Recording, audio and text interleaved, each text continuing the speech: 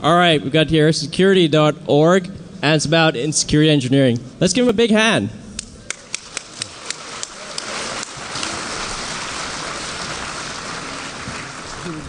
Thank you. It's good to be here again for year number 6. This is Matt Fiddler, Tobias Bluzmanis, for you that don't know us. We're going to talk today about locks and insecurity and some real problems. In years past, we've talked about high security locks as opposed to conventional consumer level cylinders. So this year, we thought we'd take a broad cross-section of different kinds of locks, talk about them, design problems and what the issues are, and run 5 videotapes showing how easily they can be opened. And we'd like all you really to pay attention, because at the end, we'd like you to vote on the dumbest lock design ever. This is sort of like American Lock Idol. And so we really want to know that, and we want some feedback if we have time as to what y'all think about the insecurity engineering that's gone into a lot of these products. And I might also note 3 of the 5 are imports, 2 from China, 1 from Finland, and then 2 are made in America. So we'll proceed. So lock design, mechanical versus security engineering, and we want to draw that distinction. All of the engineers at lock companies around the world are pretty good at making things work mechanically, but most of them really don't understand the concept of security engineering and making things not only work properly, but making them secure. So again, at prior DEF CON presentations, we've really focused on mechanical locks, high security locks, and now we're into the electronic and electromechanical locking systems. So we've looked at vulnerabilities in all of these kinds of cylinders that have resulted from defective or deficient engineering, in our view. There's also, as we've talked about many years in the past, the standards. And y'all need to understand, and we're not going to dwell on them today, but Underwriters Laboratories and Builders Hardware Manufacturers Association is responsible for developing standards in America for security systems, locks, safes, ATMs. And so everything in this country and everywhere in the world, as you know, runs by standards. And so if the standards don't cover real-world attacks, then there's a real problem and there's a disconnect, and the consumers are ultimately at risk. And so basically, everybody understands how to open certain locks, but they don't understand why they can be opened. So insecurity engineering, it's an intersection of mechanical and security engineering. You have to have both, or you can't make a secure product. And the real problem, in our view, is there's a real false sense of security by consumers, by business, even by some government agencies that don't have a testing program. They don't understand that a lot of these locks really aren't designed properly and can be opened and circumvented either by covert entry, forced entry, or a violation of key control in seconds by very simple techniques. The other problem is there's a lot of misrepresentations, either knowingly or not, by a number of lock manufacturers with regard to the security of their products. And this is really a problem in the industry. A lot of them, frankly, use the standards as their cover to say, well, our locks meet the standards. The problem is the standards don't cover a lot of issues, or they're not interpreted to cover, especially, for example, bumping, which we'll talk about later as far as what the industry has done since this has been public for the last 5 years. They have made changes. And so this is what we're going to talk about today, and specific design failures in 5 different kinds of locks. Matt? So we have the QuickSet Smart Key, which is right up here. And again, remember, you're going to vote on what is the... Hello? Can you hear me now? Much better. All right, so we got the QuickSet Smart Key, which is right up here. We have the Kaba InSync, which is... The middle one. The middle right one. Here. Next to the big safe over here is the AMSEC ES 1014. The iLock. Toby, if you want to hold up the iLock. Well, the iLock is very small, but there it is. This is really, really, really a clever lock that we'll talk about. It's developed in Finland. There's no batteries. It's an electromechanical lock, but there's no batteries in the lock. There's no batteries in the key. And so the real important thing in that issue to remember is clever does not mean it's secure. And Neither patents. yeah, patents don't mean it's secure. Clever doesn't mean it's secure. Awards don't mean it's secure. As we've repeatedly shown at DEF CON and other venues, there's a real disconnect in engineering. And I should also note that Toby, to my right, is a 25-year working locksmith in Miami. We all work together on analyzing locks and high security systems for a number of clients. And so Toby's got unique field experience in both Venezuela and America in day-to-day servicing and lockouts and bypass. So the last lock over here is the BioLock 333. Oh, and yeah. so each of them was examined for security exposures and vulnerabilities, and we'll review that coming up with the videos. Yeah, the BioLock 333. That's one of our special pet projects. This is a fingerprint lock, and we'll talk about it. This is a brilliant design. So locks are the first line of defense. They're usually the first security barrier, often the only security layer, and usually locks are measured by standards whether they're secure or not. But what if the problem is that they're not rated? What if the bypass technique isn't covered by the standards? And how do you know that the locks you put on your residence, your business, your computer server room, how do you really know whether they're secure or not? And frankly, what does the term security mean? Now, we think that manufacturers have a special responsibility when they're making locks. They're not making toasters. They're making locks to protect you, your lives, your assets, and your family. And so they have a unique responsibility for competence.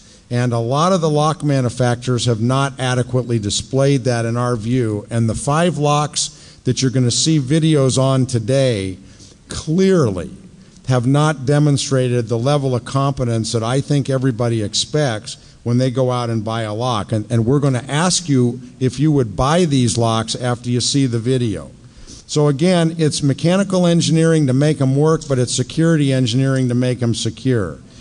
The implied representations, and of course this gets into, I'm also a lawyer, so the issue with security is liability. And if something fails and somebody gets hurt, somebody's liable. So the lock manufacturers, all of them, are representing that we are the experts and we understand our products, we understand security, and they're making representations in their packaging and their web advertising, in their kiosks, that these locks are secure.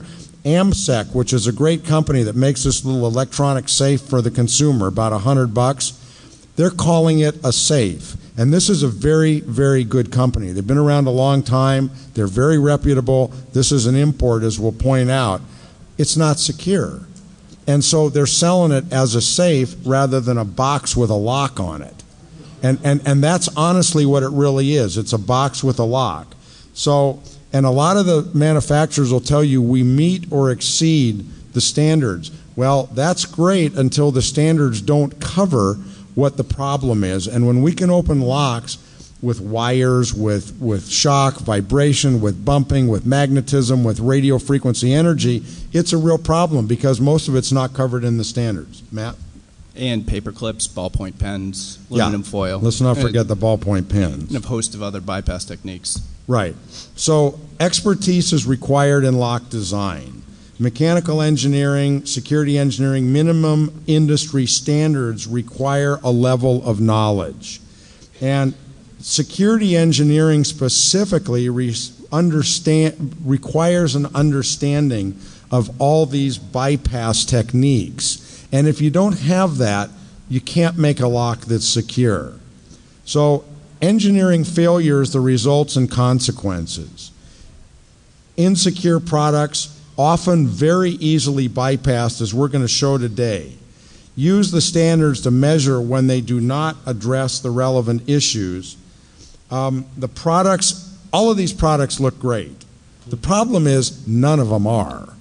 They all really look secure.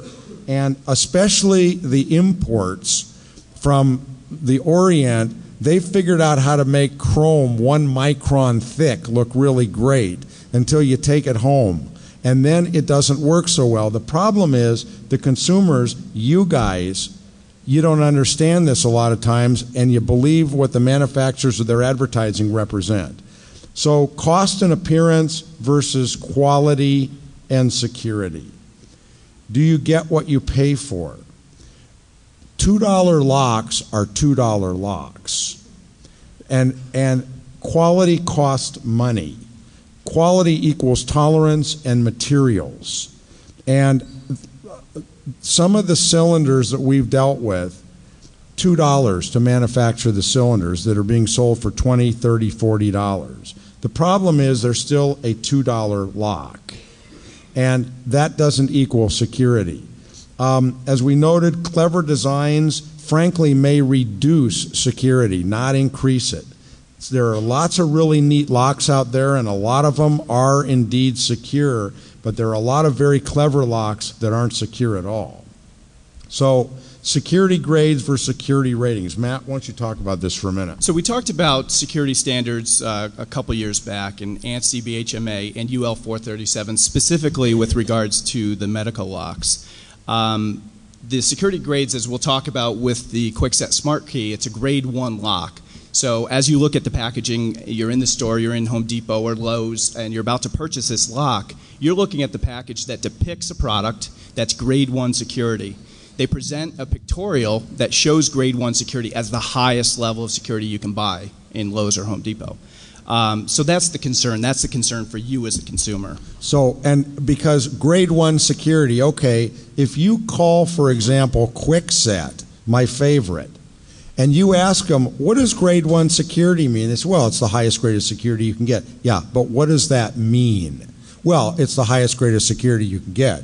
And so you can't cut through it, you can't drill. The only way to open these locks is to drill them off the door, break the door, or break the door frame. We've been told repeatedly that that's the only way to open these locks. Well, we had to mention also specific on the QuickSet Smart Key that this design is peak resistant and bump resistant.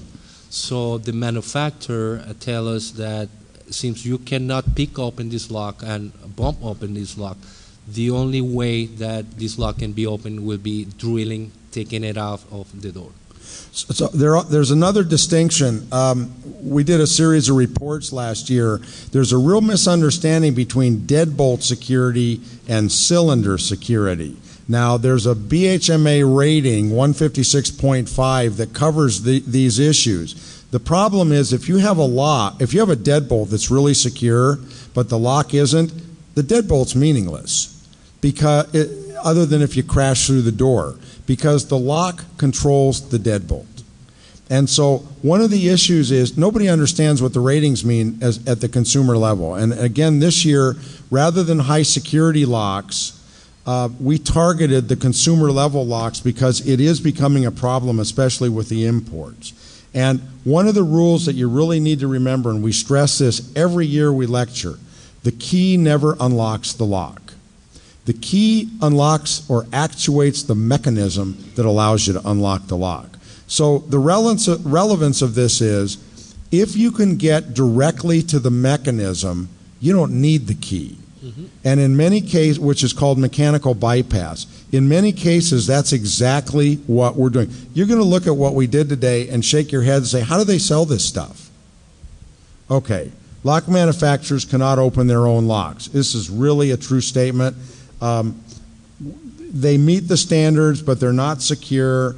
The engineers don't think outside of the box. One of the things that you learn at DEF CON, if you attend enough lectures, is to think outside the box.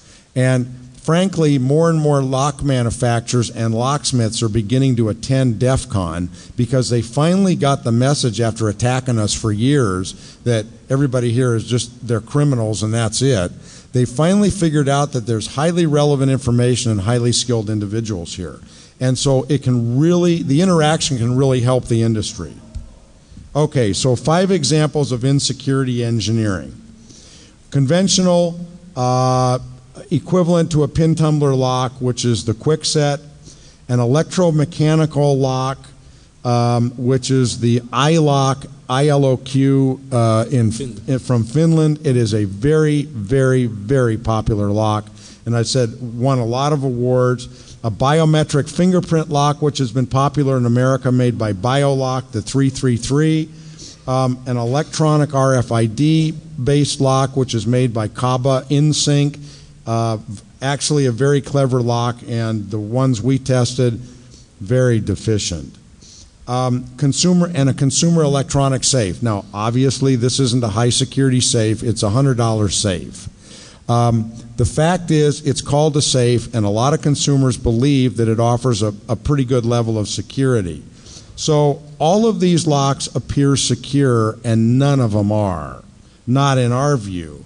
This year, we focused on what the problems are with representative samples. And frankly, there's hundreds of bypass tools that are out there and techniques to open lots of locks. So we're going to analyze each lock now for you, how it works, why it's deficient or defective, the bypass vulnerabilities, statements made by the manufacturers, and the methodology of how we opened it. So let's take the first one. Matt, you want to talk about this? Right, so this is the Kwikset Smart Key Lock. It was introduced, go on to the next slide, it's introduced in 2007. The cylinder does cost about $2 to manufacture. It is a clever design leveraging sliders versus pins, so it is bump resistant, bump proof potentially. It is very difficult to pick. As you apply tension to the cylinder, turning to pick, you actually bind each of those sliders, so it's very difficult to pick. People pick them, but it is very difficult. There are a host of security vulnerabilities. Last year or the year before, a Locksport gentleman devised a tool to decode this. There's a bunch of other tools on the market to bypass this lock. Millions and millions of these are sold, and they're extremely popular. Again, if you go into Lowe's or Home Depot, this is what you're going to see. You're going to see the Kwikset Smart Key. And the reason is it's rekeyable within about 15 seconds. Yeah, it's a very clever design. It's a modification of two prior designs. Kwikset didn't come up with it on their own. They actually modified two previously patented locks starting in 1978. Yeah, you have to say also they have patents on that cylinder too. Yeah, you have to talk to the microphone. They do have patents on this design. So, but we're going to demonstrate, and we always talk about patents don't mean security. So we're going to stretch this again. This lock is a patented design. It means it's clever, but it doesn't mean it really is a secure design. Yeah, reprogrammability for the consumer is a very neat idea, and several manufacturers actually have come out with reprogrammable locks. The problem is there's always a trade-off. A pin tumbler lock is the most secure mechanical type of device. And when you start altering that design and using little tiny sliders, as you'll see, they're not pin tumblers, and they're not as physically secure. Now, these manufacturers can tell you whatever they want, but the proof is how you open them in 30 seconds or less. And frankly, we did it, as we'll show you, with a screwdriver, a small vice grip, and a piece of a key blank. Yep. But there's also a professional tool out there that can do it in a few seconds. The way that we measure our results is by time, tools, and training. Little time, few tools, little training, there is a problem. And I have to also comment, after Jenna Lynn of DEF CON fame in 2006 and 2007 bumped open the Kwikset, they flew me out to the factory to brief me on Smart Key before it was released to the public. And at that point, they didn't even know what lock bumping was. They had read about it on the internet and said, we never even heard of it before. So Smart Key, frankly, wasn't designed to frustrate bumping. It does. It's frankly, in my view, it is essentially a bump-proof lock. But it's got lots of other problems, including maintenance problems. So they're advertising ANSI Grade 1 deadbolt for the ultimate in security. Secure your home in seconds with Smart Key. Yeah, this is from the packaging. This is where you can read if you go to Lowe's, Home Depot, any hardware store. This is what you're going to read from the packaging. This is what you buy. This is what physically you see in the packaging, and you compare one lock to the other one, this is what you see. So one of the things we'd like you to answer when we're done with this is, if you knew now before you bought the lock that these locks could be opened in this way, would you buy them? So the grade 1 security, we're actually filing a challenge with BHMA for the Kwikset grade 1 certification based on 2 grounds. They've passed the certification, but we don't think they qualify, so we're going to challenge it. And we met with BHMA a couple weeks ago. They watched the video and were not real thrilled about the issue. It's BHMA, which is Builders Hardware Manufacturers Association. It's a cooperative trade group with all the lock manufacturers. And so, they have a lot of standards, including the real high security standard in the United States. We've been working with them for 3 years in meetings to get them to upgrade and change the language in some of the standards to fix some of this. So in the case of the Kwikset Smart Key, there's commercial tools available. They're easy to compromise with simple implements with rapid entry. Tiny sliders, open relatively easily and quickly. So here's what the inside of the lock looks like. And we're going to post this online. Wired also did a long story this morning. This is basically the internal mechanism of the Smart Key. And basically, the critical issue is at the bottom, which is a slider that's blown up. And these sliders, the way they reprogram the lock, there's a little gear, as I've blown up in the photograph, and these sliders move vertically so that when you insert a new key to program a different combination, the little gears mesh in a different relationship. It's a very clever design, but we don't think it's secure, we don't think it's reliable, and there's a lot of problems with it that we're reading about on the internet. So here's a macro of the slider against one of the pins to show how the two integrate together. And again, this is the critical component in this lock. These are tiny little sliders. There's 5 of them. This is the security, in essence, of this lock. A sidebar meshes into the little gate on top. If the sidebar doesn't go in, obviously the lock can't open. Here's the problem. Normal slider on the left, warped slider on the right.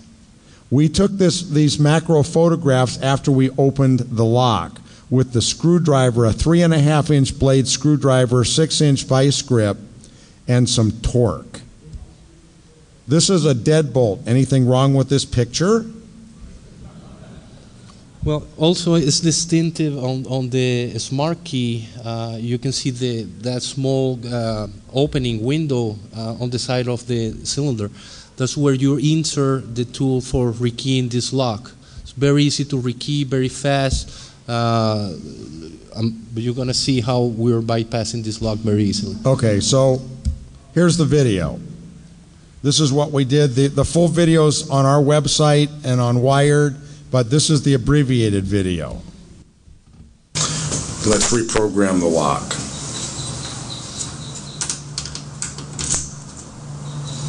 So working key is the Smart Key reset tool or learning tool. Push it in, remove one key, the other one, the lock is rekeyed. This key works, the old key doesn't work anymore. That's how easy you can rekey the Smart Key cylinders. Okay. Change one key for another one. Lock the door. Now we're going to bypass this lock.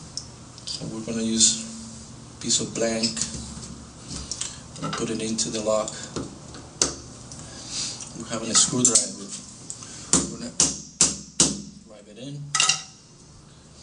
We can just help with the torque with a small vise. The way that the door is mounted. So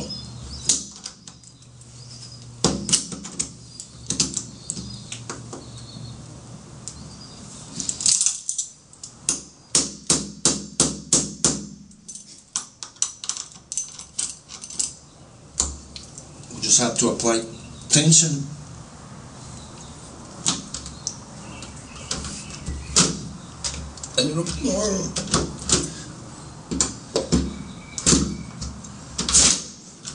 And this lock has been compromised.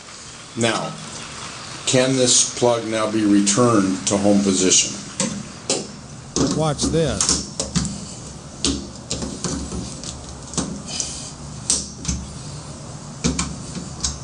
Door is locked. The door is still open, but there's no evidence of entry at this point. Well, we can lock it.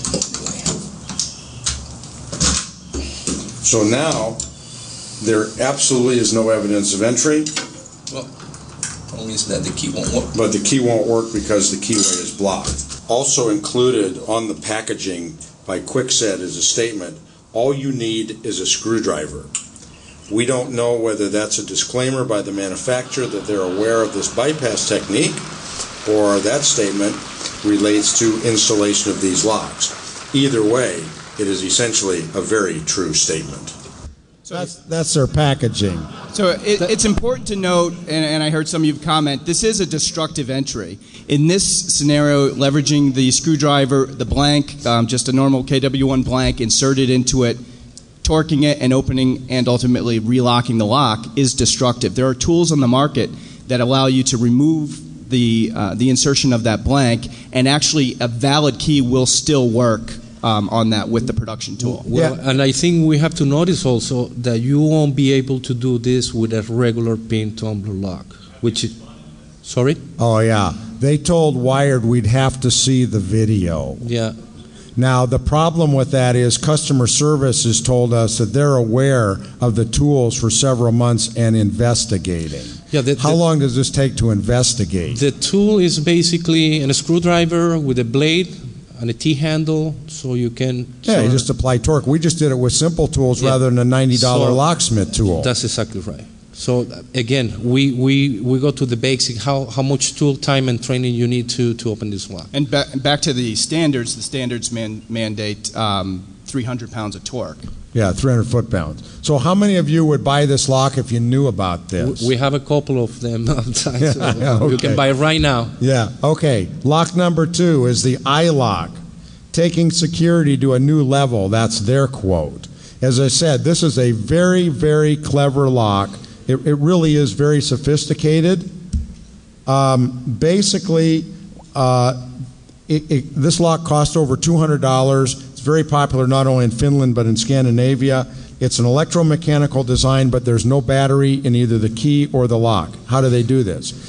They use the motor in the lock to generate electricity, to charge a capacitor, to wake up the processor, to authenticate the key, and then they change the function of that lock back to a motor to spin a little gear in order to the tip of the key to unlock the lock. It's very, very clever.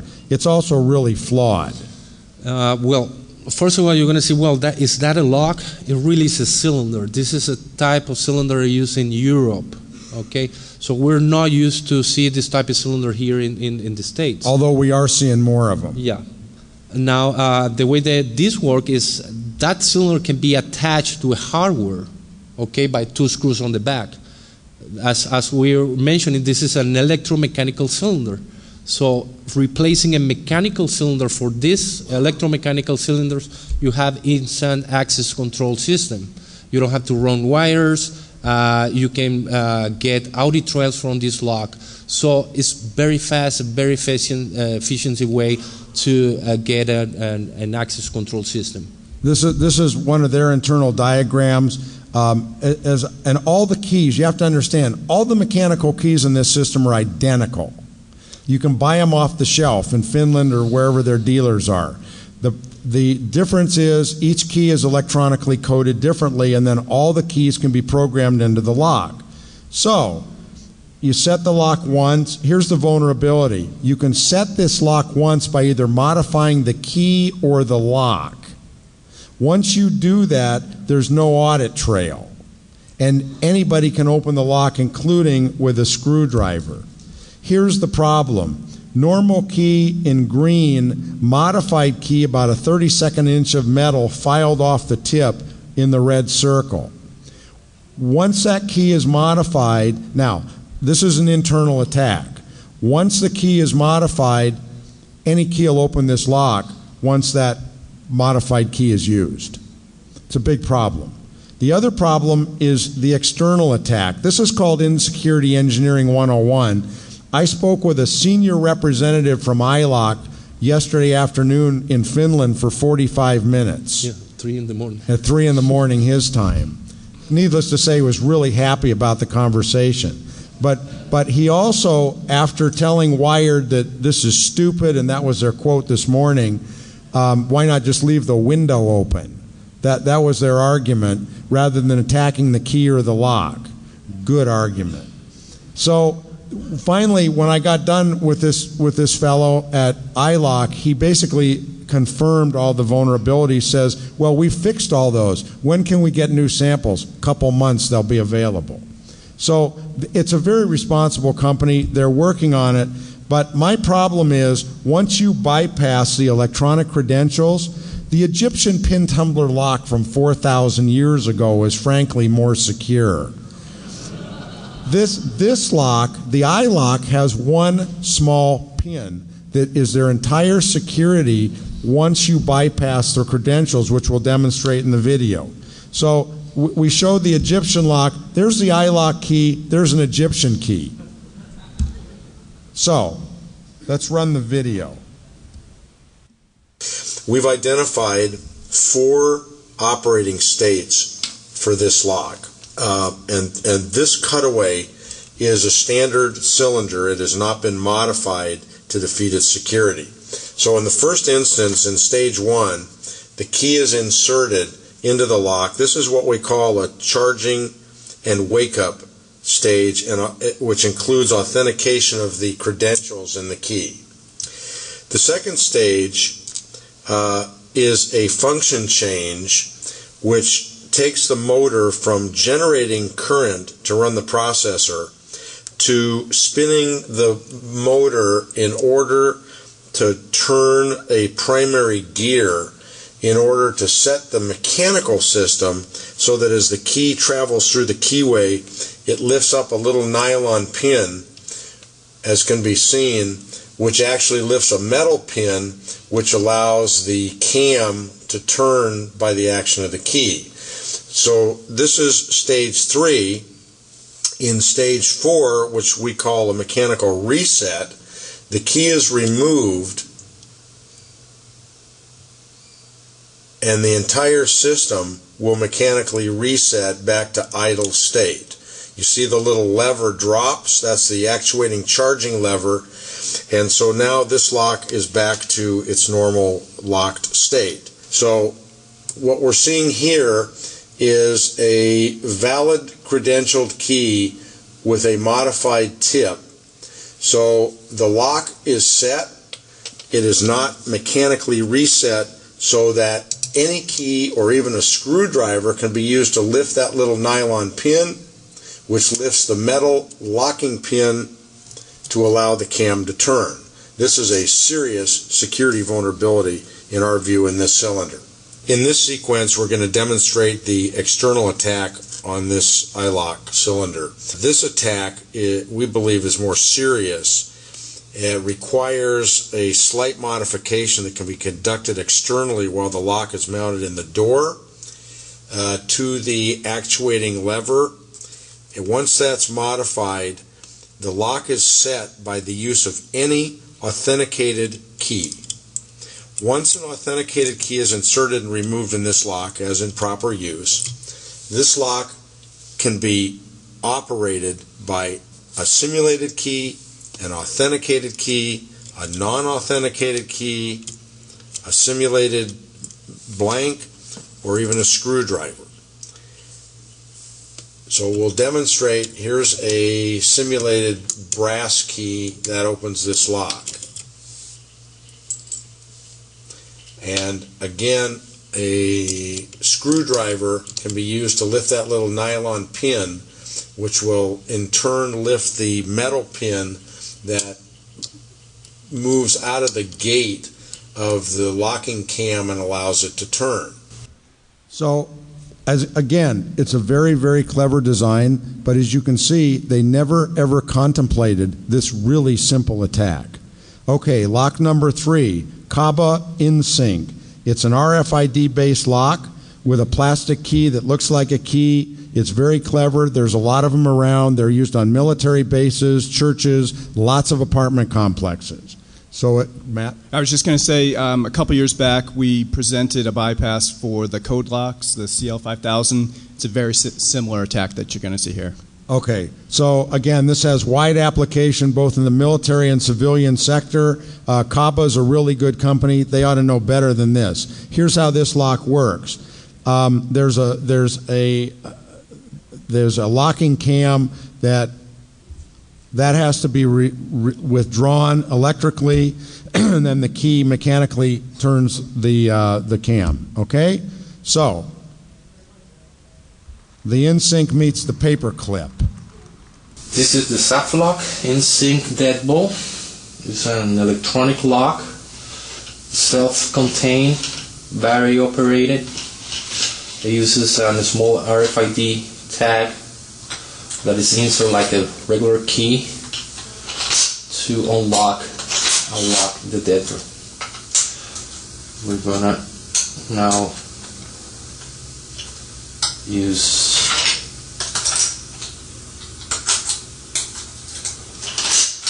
the wire to unlock. This is a piece of wire through the USB port.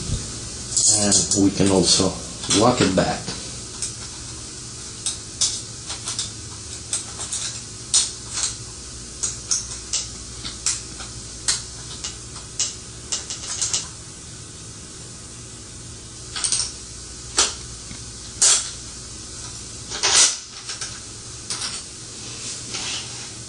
They forgot about the tolerances around the USB port.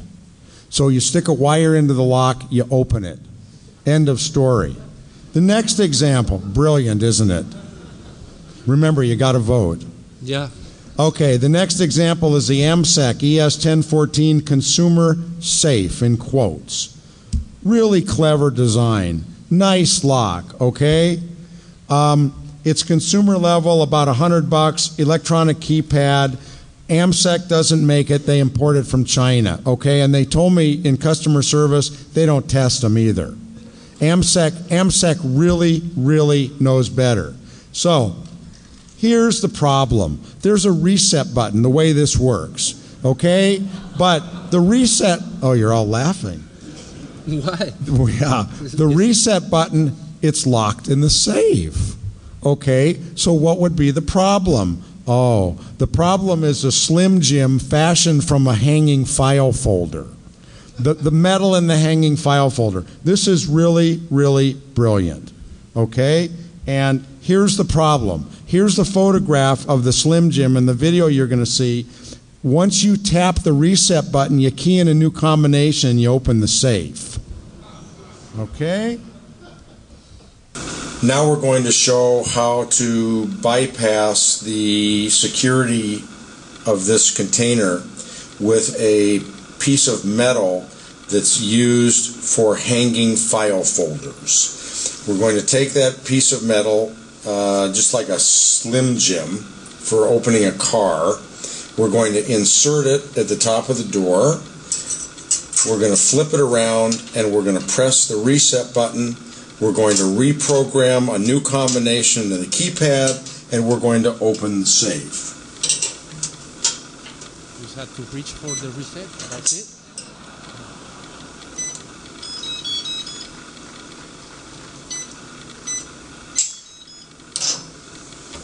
And the safe is open.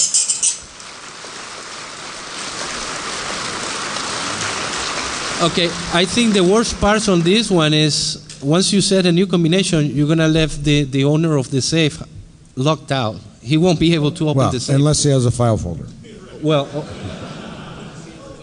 this is so incompetent design, it's unbelievable. But here's number 5. This is the best, perhaps. You guys are going to have to vote. The BioLock 333. And by the way, the company in New York that's selling a lot of these, Brickhouse Security, we've dealt with them for a long time. They're a very large surveillance equipment vendor for law enforcement in the United States and for corporate. They carried these locks until last week. they're issuing a press release on Monday and putting up a blog post that's saying that, first of all, the company wouldn't respond to them. They're returning all the locks and protecting all their customers. And they would urge all the other vendors in the country to do the same thing. So, really. I think the company's running. Not Brickhouse, but the folks that are selling this. So, watch this. Toby, describe the lock really quickly so we don't run out of time. Well, the lock, when I saw this lock, I really thought that the lock, it really looks great. We have the lock right here if you guys want to take a look at it. The packaging of this lock is amazing. It's a do-it-yourself project, basically. It's not easy to install. Very convenient because it uses fingerprint as a key. Yeah, when I called customer service and says, "What's the security of the lock?" They said, "The fingerprint." Well, it's a fingerprint. It's a fingerprint lock. Okay, $200 for this lock. They're selling a lot of them. The problem is they never met a paper clip. Yeah, they have a behind the cover. You have a bypass cylinder, which is what we call a dimple key. So even if you see the key, you say, well, this key is not easy to replicate. Right. You feel very comfortable. You can program up to 99 fingerprints. Very convenient. You know, you don't have to carry keys. It's a self-contained unit with the batteries inside. Even has a remote control. So you can open the door with a remote control from the inside. Okay, watch this. This is a demonstration of the BioLock Model 333 fingerprint reader lock. This is a biometric lock import to the United States that's being sold by a number of different companies. Ostensibly is secure. We did not analyze the fingerprint reader or its security or design. However, we did look at the mechanics. This fingerprint lock has a bypass cylinder. It's a dimple lock, and there's a magnetically closed cover to allow access with a key. The lock is packaged quite nicely. The lock can be programmed with one or more master fingers, and those master keys, so to speak, will then be used to authorize individual users. Let's go ahead and demonstrate how this lock works in normal mode, and then we'll demonstrate the insecurity engineering of this lock. The lock is woken up. The reader illuminates. Blue light comes on, indicating an authorized fingerprint. And the lever handle can be turned to withdraw the bolt, and then the system resets, as you heard, and now the lock is in its lock state. The bypass cylinder works in the same way if for some reason the fingerprint reader doesn't work. The problem with this lock design is so elementary that, frankly, it defies belief. All that is needed to open this lock is a paper clip. The paper clip is inserted into the keyway. The lock is open.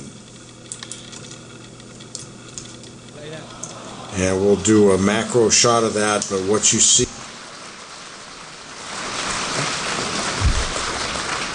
Okay, so what lessons have we learned? Again, cleverness does not equal security. Locks require both mechanical and security engineering.